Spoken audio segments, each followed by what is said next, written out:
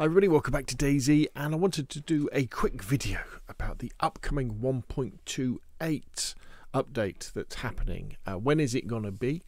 How do you do a storage wipe as they recommended for community servers?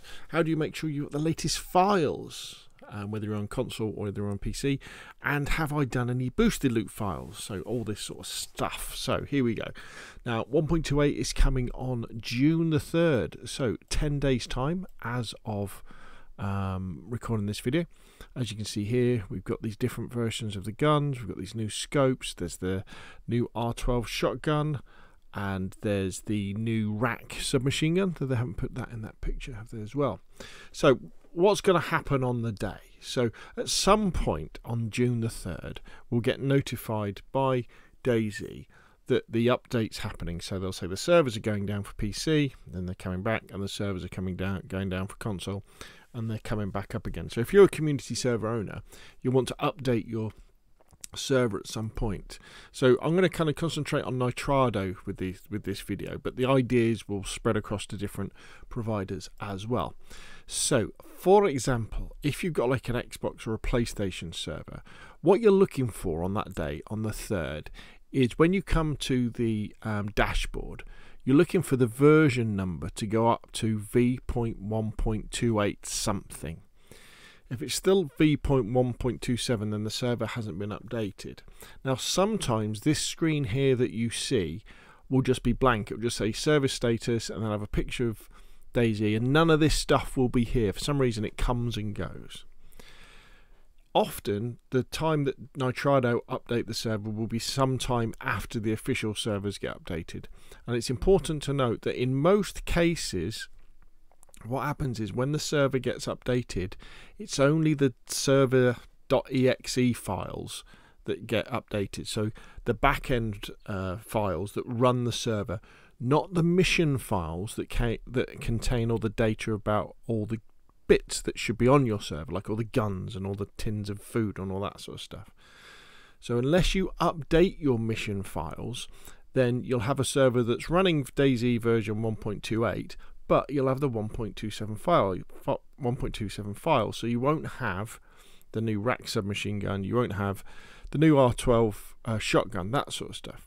Now if you're not sure what's happened, and this bit is blank, but you're pretty sure the update has happened and you want to check whether it's happened or not, one of the easiest ways to do it is just to update your mission files anyway, and then we can check and we can go into the files and see if the ones that we want are in there. Now what we're going to do now is if we just go into the settings here, this is where we're going to kind of do some of this magic stuff. So after we've heard that the servers have been updated, either we know our server's been updated to 1.28 and not 1.27, or maybe we're not sure but it should have. If you scroll down and have a look through all of these, what we're interested in is a couple of things. This setting here, reset mission XML to default, and this one here, storage wipe. So what the devs have said here is that we recommend a storage wipe for modded community servers, as our changes could introduce corruption of horticultural plants, so when you're growing stuff. Now it could be that they're really aiming this at PC modded servers where they use extra mods to do special things with plants. Obviously on console we can't introduce, for example, new plants. You know, we can't introduce a corn plant or something like that, but maybe modded servers can. I don't know of any that do, but maybe they do. So they're saying, look, because of the way this works, you should change this. So maybe take it with a pinch of salt whether you're going to do the storage wipe or not, because on console when you do a storage wipe, it wipes everybody's progress, so all their buildings, all their characters, all the loot and everything like that, and you're starting again. There is a way to not quite do it on PC in the same way, but I would say probably, you know, if you're going to do a storage wipe, you know, just tell people, right, we're starting again, or maybe leave it if you're on console, and then just see what happens. see if people start complaining that their plants aren't working very well. But however, the thing that we do need to do is to reset mission XML to default, and it's important to understand that this is only on console Nitrado you can do this. PCs don't have this option, and what this is going to do is if we click that over there, and then we save the chat. Sorry, if we stop the server first, then we click that over there and we save that, and then we restart the server.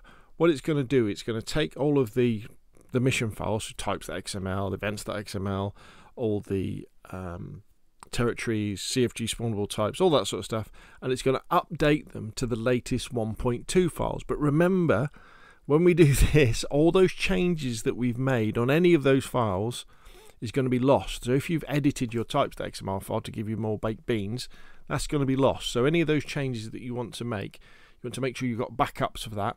Maybe start preparing for that now, and I'll show you how to get the files in a second as well. And so the server, so then you restart the server will restart, you unclick that and you save the changes, and then you'll have the new 1.28 files. If you're not sure, what you can do is if you go into the tools and then go into the file browser like so, and then go into the missions folder, XB missions for Xbox, PS missions for PlayStation, just missions for PC, and then go into the DB folder, and then what you want to do is you want to download the types file there. So download that to your local PC, open up in your favorite text editor, and do a search for the R12, and then if the R12 shotgun is there, you know you've got the latest types file. So that's good. So the new stuff is going to be spawning in, so you can do that. Now going back a little bit, so if we wanted to do the storage wipe, what we would do is just click that over there, save that, restart the server. The storage would be wiped, so everybody's starting from new, all the buildings are gone, all the loot started to spawn in again, and once the server's restarted, we untick that and we save that as well, and then we've done a wipe.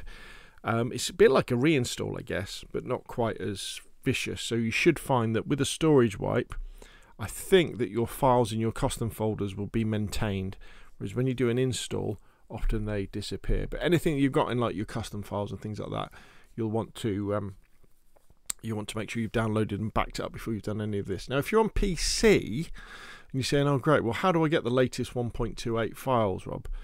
And on console as well, if you want to edit them, the best thing to do is in your Steam library, and you've got to own DayZ to do that, but if you make sure you've got what's going on? Why's that there? Go away. You want to make sure you've got tools ticked in the stuff, and then scroll down, and then when you go to DayZ, you want DayZ Experimental Server, and you want to install that on your local computer. Don't run it, just install it. And then what you'll find is, in the folder where DayZ is, and to find that, what you can do, if you go into Manage, Browse Local Files, it'll open up. Once this is installed, if you go into the missions, and then you'll have the vanilla files for 1.28 for Chernarus Plus, Enoch, which is Livonia, and Sakal. So you can go in and you can mess around with those, and you can start doing the edits that you want to, which is very, very cool. And once you've got those, you can then upload those to your server when 1.28 goes live on PC, so that you've got the latest files and do that sort of thing. Now, the other place where you can get the files, or will be able to get them, is on update day, June the 3rd. With a bit of luck, at some point on that day or the next day, Bohemia Interactive will update their DayZ Central Economy GitHub repository. And you'll know because down here it will say stable update 1.28, and down here it will say something like, here we go, DayZ offline.Chernarus Plus, and it will say last updated, and it will be like today or yesterday. And if you go in, what you can do here is if you just click on this green box, download zip, extract that to your local PC, and then you'll have all the mission files there, including things like for Halloween and stuff like that. Just remember though, just because it's 1.28, so it's the latest one, doesn't mean you're going to have the Halloween files that are coming in a few months' time in October. You'll have last year's ones that way. So that's the way that you can do that stuff. Now, if you're thinking, well, Rob, oh, that's very good. I normally use your boosted loot files. Yes, I have got boosted loot files. I've done them already. So we've got Chernarus and Livonia, slightly boosted loot. And the Sakal one is slightly edited loot. And I'll put links to these in the description below this video. So the Chernarus one adds a few more things in. and does things like vehicles with wheels and guns with mags and silencers, more food, everything spawns in pristine. And so does the Livonia one. The Sakal one's slightly different in the fact that it doesn't add anything extra apart from the payday master, but it does make everything spawn in pristine, guns with mags and silencers and scopes, vehicles with all the bits on them, because I've had terrible trouble every single update with Sakal where I boost the loot. For some reason, on console, the loot economy stops working. I think it's on Xbox is the worst one. It just seems to stop working. So I don't know if it's me or whatever it is. So Sakal, I'm very nervous about boosting loot too much on. Also, with these files, these new files, it's done in a new way. So if you're used to using my files where you just upload them over the top of the existing files, this doesn't work like that. In this particular method, we're using the CFG economy core method. But don't worry, if you read through the README, everything is detailed in there how to do it. And again, you can click on the code, download the zip, and then you'll be good to go. Right, well, so I looked at a PC server here, but I've explained all that, haven't I? How the PC server works. Don't need to look at anything like that. So yeah, I think we've covered it all there. So I'll put the relevant links to the videos in the description below this one. Keep an eye on the DayZ account, because you never know, there might well be delays or there might be further changes as well. Classic one to look out for is if they say they've updated the DayZ experimental servers. That means there'll be a change here on DayZ experimental.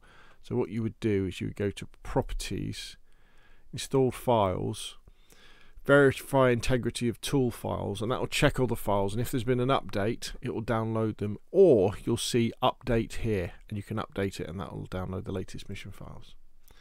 So there we go. It's a lot easier than you think if this is the first time you're doing an update, and there's lots of help out there showing you how to do it. But the important thing to remember is that on update day, on console especially, although your server will update to 1.28, the server.exe, the mission files normally don't. Sometimes they seem to do, but they normally don't, so you've got to do that yourself. And of course, if you've made any edits, you need to be backing up those edits now or working on them now so you can install them when your server goes to 1.28 so your players get the new stuff. Anyway, that's enough from me. Hopefully you found this useful. If you have, hit like. If you want to see more of the same, press subscribe. And of course, I'll see you again soon.